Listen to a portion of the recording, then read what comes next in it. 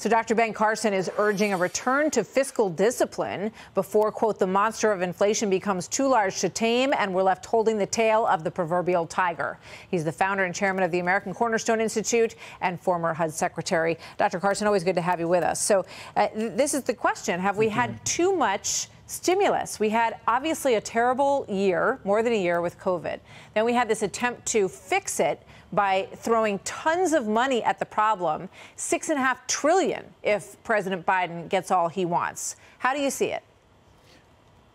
Well, you know, if you look at our national debt in 2008, you know, we were looking at $5 trillion. By the end of 2020, we're looking at $22 trillion, and we've just added more trillions of dollars to that.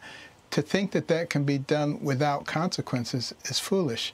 And as Milton Friedman, the well-known economist, said, you know, when you have more money than spend, than you have goods and services to spend it on, you're going to get inflation. That's exactly what's going on. And I find it hard to believe that many of the people making policies these days don't know that. And it could be that there's another reason for all of this spending, and that is, if you increase the national debt to an astronomical level, you can justify massive taxation and redistribution of wealth and gain more control. So, you know, I'm not a conspiracy theorist, but I think that's really one of the reasons that Khrushchev said many years ago that your grandchildren's children will live under communism and will never have to fire a shot, because he understood that all you had to do was gain control of the educational system, gain control of the media so you could feed the people only what you wanted them to hear, massively raise taxes, justifying it with huge national debt, and replace God with government.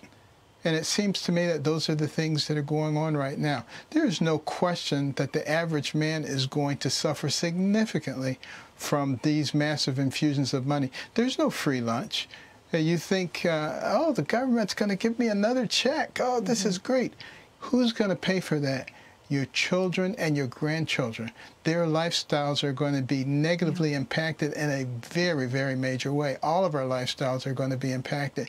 You can't just spend money that you don't have with no consequence. It's amazing to me when you look at the amount of money that is going into this, and simultaneously you have an economy that seems to be champing at the bit to get rolling, right? Businesses that are really wanting to open, and they can't get people to work because in many cases, a lot of people are okay collecting that check until September, when it was originally supposed to run out in June, which is starting to feel like it would have been perfect timing, Dr. Carson, exactly. as we head into summer. So why is there no acknowledgement of that? And again, I think there may be some ulterior motives. There's some other things that are going on here. But the American people are the ones that we have to have confidence in. They have to wake up. They have to understand that, you know, this candy is poison that's being pumped into them. And it's going to have a very negative impact on everything that they do. And just remember back in the days of Jimmy Carter with massive inflation and joblessness that was going on. Yeah. And think about the policies that happened. Think about when we lowered the regulations and we lowered the taxes and we created the environment that caused a tremendous explosion in jobs and a tremendous explosion in income. Yeah. There is a way to do this. These things are not coincidental.